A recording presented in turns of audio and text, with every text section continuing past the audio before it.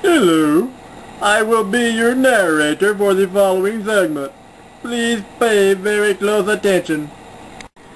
What I will be discussing today concerns space and time. What one must understand is the moment of creation, starting with the Big Bang, which came from the point of singularity and kept expanding.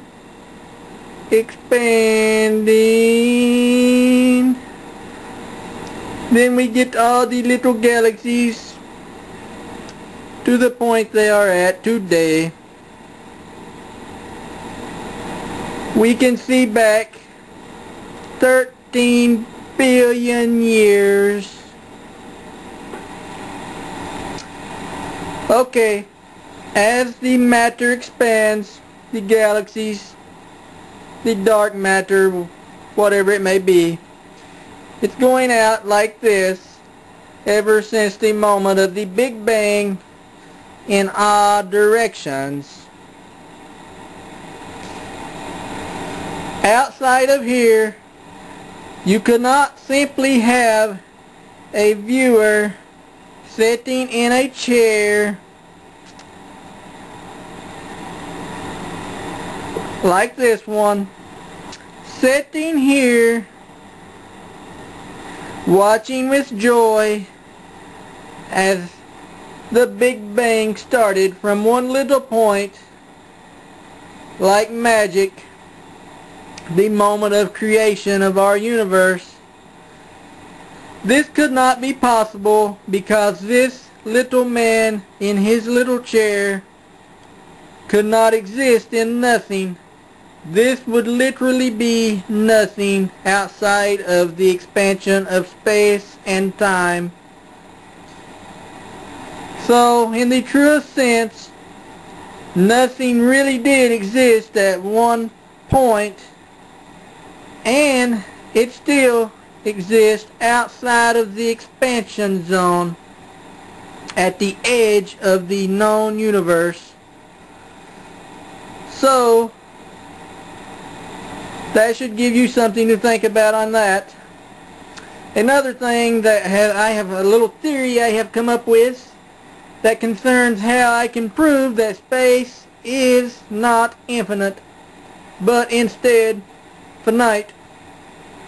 If you take a ball and put it in a giant pool, it would in fact distort the pool.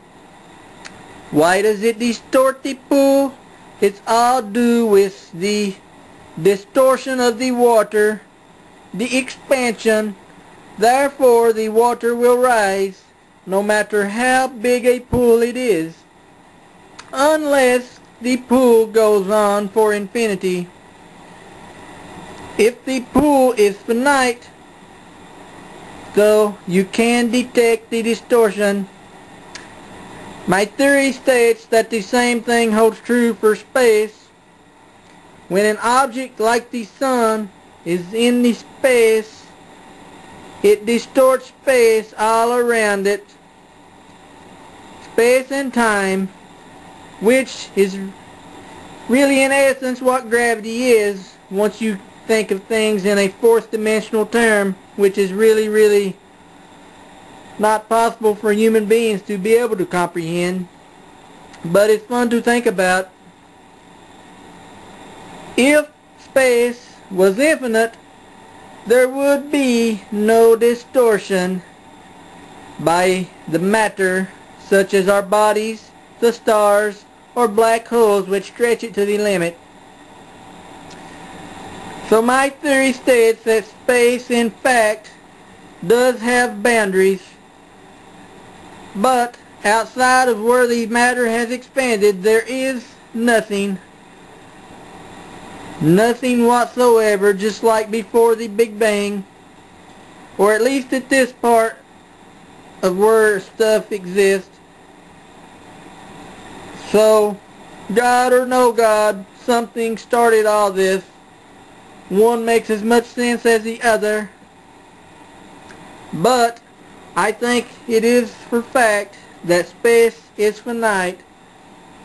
Also, if a traveler could some way travel faster than the speed of light to get to the edge, he would in fact find there would be no edge.